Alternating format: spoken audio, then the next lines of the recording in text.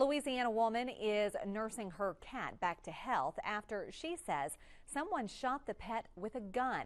This woman says she has no idea who fired a bullet at her cat Saturday.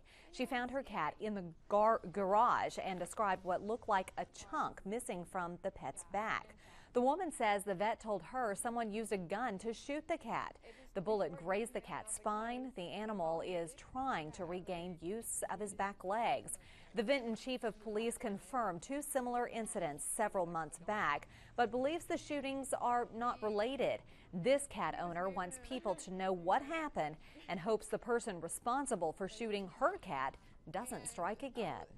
Every day I look at this animal, and I have a constant reminder of how cruel people are, how evil they can be.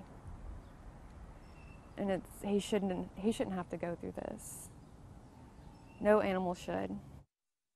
The Vinton chief of police says he knows who is responsible for the previous shootings and told KFDM News they're not linked to the recent cat shooting. He urges people to call police immediately whenever they believe a crime has taken place to allow officers to investigate.